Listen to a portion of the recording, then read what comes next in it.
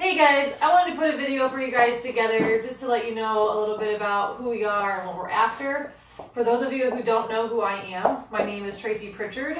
I am a certified professional dog trainer. I've been training for about 15 years. And I founded a program, or dream rather, about 6 years ago. The dream, if you will, is called Fido F.I.T.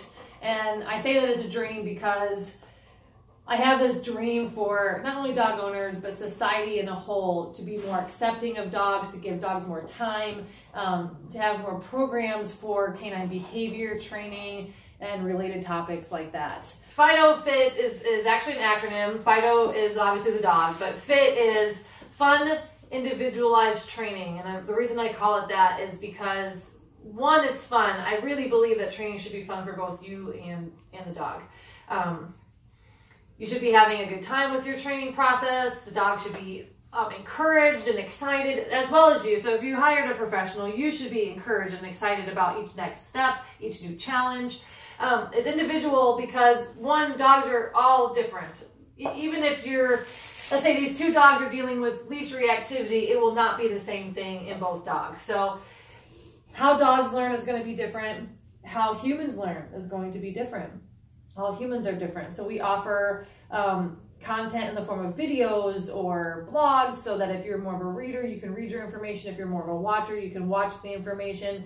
We offer in-home training, one-on-one lessons, and day training. But we really encourage the human element. We want the human being involved in the process, which is why we've modeled our program after the Canine Good Citizen. Because unlike other group classes, for example, like your basic group class or your puppy class, you get a participation award at the end of that 6 weeks.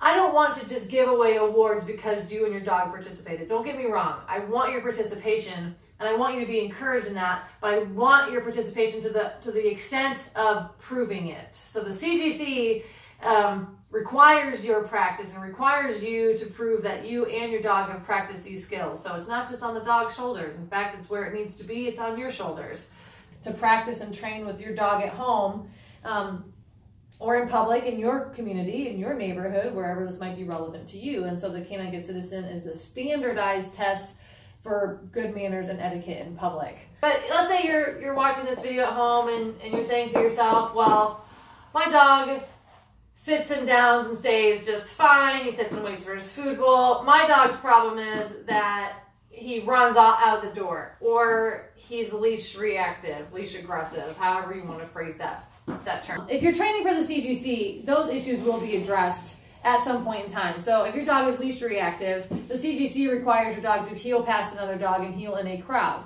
So if you're practicing heel and leave it and automatic watch and some of the other games that you're going to see us play that help you achieve that goal of the Canine Good Citizen test, those types of problematic behaviors are going to melt away. Just like jumping up on people. If your dog has an overzealous greeting habit and you think my problem isn't obedience related, my problem is behavioral related, I can guarantee you that training for at least the CGC, at least the first level, is going to help melt away some of those other issues. So obedience is always the answer to help solve problematic behavioral issues like leash reactivity, jumping up on guests, running away, so on and so forth. So my dream is that all people's dogs can go out in public and that they're welcome in public, they're welcome in society, they're welcome not just in Home Depot, not just at PetSmart, not just at pet-related companies, but everywhere on public transport. I like to see them on the Metrolink, on buses, going to restaurants with you, and not just on the patio. And now I'm not CDC or an architect, so I can't deal on the health side of dogs being in public with us, but I can deal with the side of good manners and good etiquette to help achieve this dream. I am challenging you and asking you to help me achieve this dream by creating well-mannered dogs in public, by training your dog to be a canine good citizen here in your home and in society.